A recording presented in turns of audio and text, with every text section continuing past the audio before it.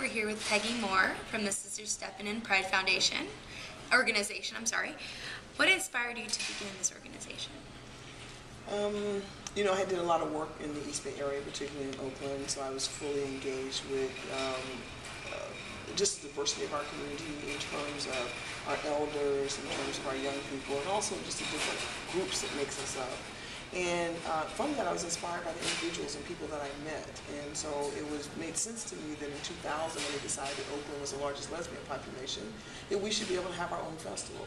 Right. And so it's just like being in Oakland, knowing the community in Oakland. I can't think of a better community to be proud of. And so we deserve the opportunity to have a march. And it was something that was, you know, God-driven, I guess, because it's really from the heart.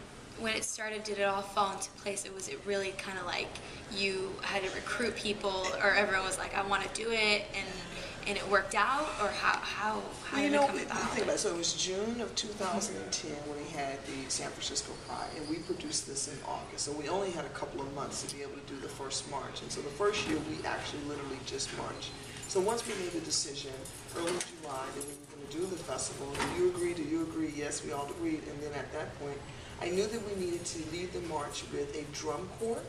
So I contacted a woman by the name of Thea Walkingtree, and she was able to coordinate the drum and lead the drummers in our march. I called a woman named Emily Nevels, who knows how to handle, permits and all that kind of stuff. Right. And so we handled all that. A professional team. Right. And so it was just really three of us actually started it in terms of doing those kind of logistics.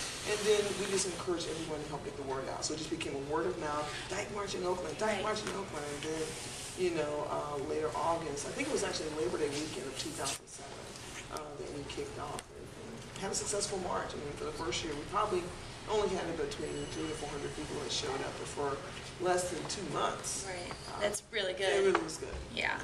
How did the name Sistah Steppin come about? Wow, that's always... What was your initial... Was that from the start, did you want to call it that, or did you have another name for it? It came to us, it was one of those tricky things, in your life, you have relationships and you have these different ways in which you bond, and that consciousness of sisterhood. Right. I remember being at my first lesbian wedding when I walked in the room as a young girl from Oklahoma, and I walked into this room and I was in a room of 100+ lesbians of color. And that was the first time for me having that kind of experience because I could see myself there. Right. And in that experience, I had a sense of sisterhood that was real to me. And, powerful. Yeah, and so that essence of sisterhood is how we came about the name of Sistah Steppin and Pride. And we defined it as, people who understand the importance of coming together from a place of sister love. And that and sisterhood. So that's how we got Sistah. So some people call it sister, some people call it something else, but whatever that energy is that creates that sense of sisterhood, that's what it really is about. That's good.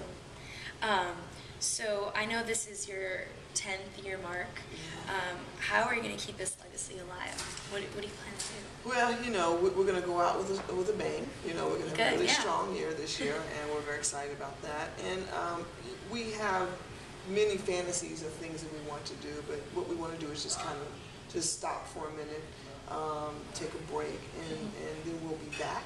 We're not sure if it's going to be, it might be films, it might be premiere events, but our signature as Sistah Steppin and Pride, we would definitely keep engaged. We will sponsor different events that are happening throughout the community. We're available to engage in terms of sharing our knowledge around doing the festival.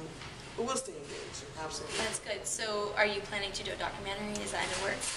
We're fortunate in the sense that over the past 2 years we have footage of almost every year or moments or different things like that. And so I'm excited about pulling all of that together at some point and seeing where we come up with. I think that will be a great way for us to come back into the community. I agree. Not that we're ever leaving. Right. Thank you so much. This is Peggy Moore. Thank you.